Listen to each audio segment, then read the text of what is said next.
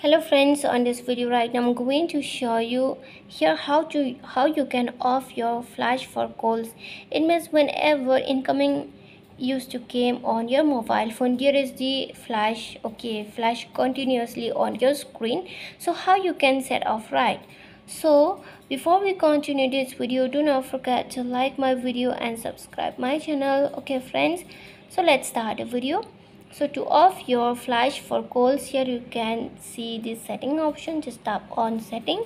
When you move on the setting here friends, just click on this SIM and network setting. Okay, click on this option SIM and network setting. When you move on the SIM and network setting, on the down here you can see inside this more settings the call setting option. So just tap on this call setting. When you click on this call setting, here's the flash for calls. Okay, so if you want to off this incoming call flash, this blinking the light, if you want to off, you just click on this icon here, it will off successfully. Okay, if you are very disturbed by this flash, okay, you just click on this icon, it will be set off. And friends, you can move directly to this call app.